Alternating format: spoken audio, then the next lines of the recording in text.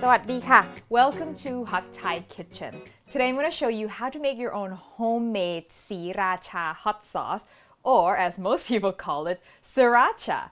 Now some of you may know this, but Sriracha, the popular one, is actually named after a town in Thailand called Sriracha, which is where this style of hot sauce originated. And my cousin went to school here, so he's very passionate about it. And so I figured out how to make it myself, and I don't think I will buy store-bought Sriracha again because this is so easy and I actually like it better. So I'm going to share this recipe with you. Let's get started.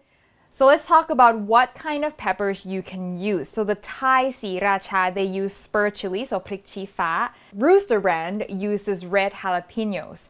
You can use whatever kind of hot peppers that you like as long as it's red. But you also want to choose ones that have quite a bit of flesh to it because, you know, we want some pulp at the end of the day, so don't use Thai chilies. However, you can add some Thai chilies if you find that it's not hot enough for you. What I'm using here are frozen. Yours doesn't have to be frozen, just mine happens to be frozen. This is actually two types of peppers. I've got some spur chilies in here, and the rest are called gusto peppers, which is a local variety that is incredibly hot. Unfortunately, I accidentally mixed them. I have no idea which is which, so I don't know how hot this is gonna be. So we'll find out. Now, some other varieties you can choose are serrano peppers, jalapenos, as I said, and also Fresno chilies, which are quite widely available when I was in California. I'm going to add some garlic, lots and lots of garlic, and this is gonna make it not just a hot sauce, but also a flavorful sauce. Cover this with white vinegar. It's gonna take about a cup, but really you just want it so that it's just submerged.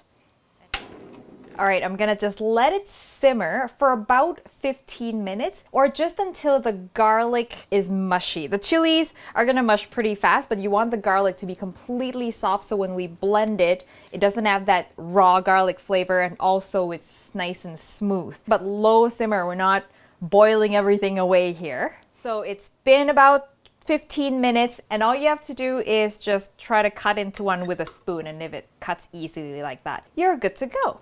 Now I'm going to show you a little trick because now we're going to puree this. However, if you want to tone down the spiciness of this hot sauce by removing the seeds, instead of removing it in the beginning where it gets pretty tedious, there's an easier way. So what I'm going to do is I'm going to use a slotted spoon, transfer the pulp into my blender jug here, and by doing this I'm leaving quite a lot of seeds at the bottom of the pot.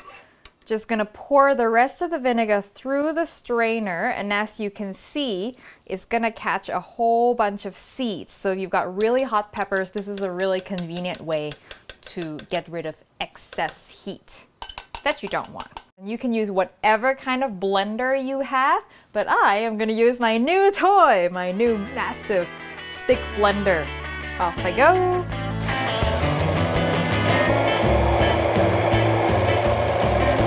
And try not to stick your head directly above it because it doesn't smell good right now.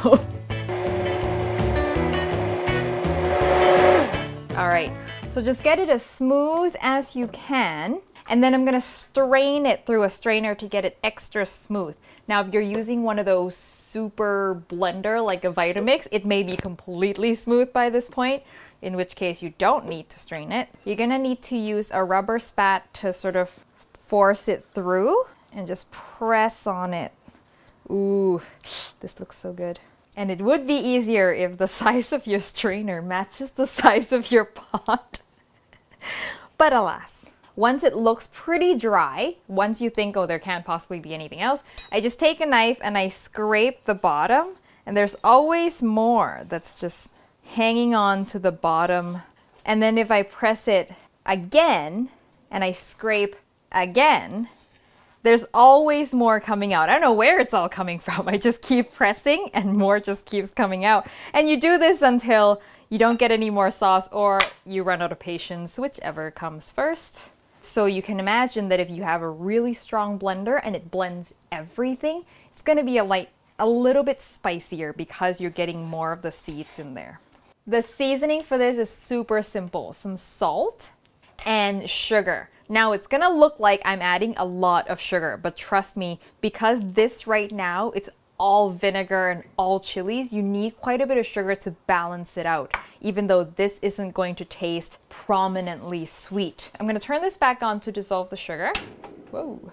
Ooh, the color is gonna darken instantly. Because everybody's blenders are gonna be different, you're gonna end up with different amounts of stuff. So you may need a little more sugar, a little more salt. So I'm gonna give it a taste.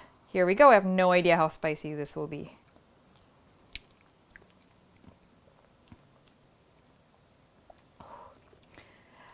Not bad. It's spicy for sure, but it's just right. Actually, I really like that. I will add a little more sugar, just a tablespoon. Now, a Sriracha sauce is plain and simple like this. It's pretty much done at this point. It's just fine tuning. But if you want to sort of kick it up a notch and add some spices, you can add some cumin, and that'll give you a bit more of a Mexican flair to it. One more taste. Okay, that's exactly where I want it to be.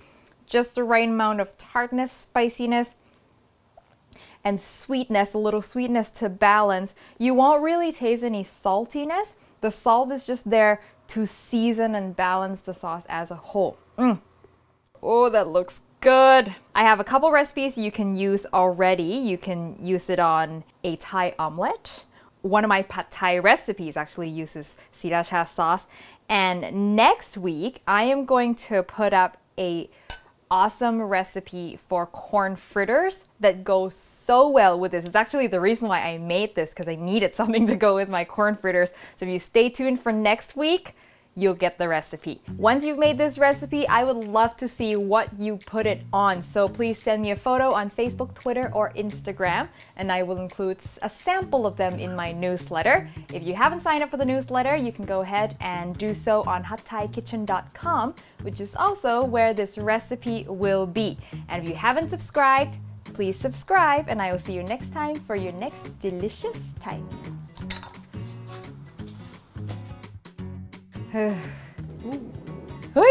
Press it. Wait.